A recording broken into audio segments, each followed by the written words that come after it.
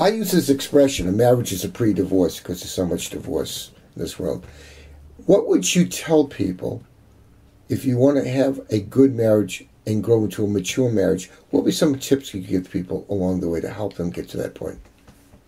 The single most important thing is not to get angry at your spouse.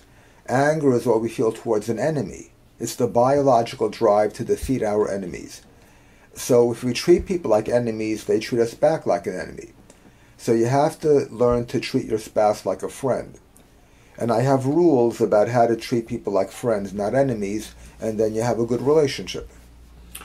It's also important, if you do something and upsets the other party, try to figure what you did that upset the other party and acknowledge it.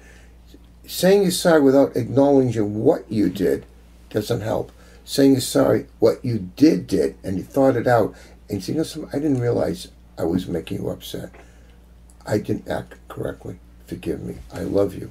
But remember, sometimes people don't do the right thing. I'm not perfect. Is that correct? You've become a good husband, obviously. I'm trained well by my wife.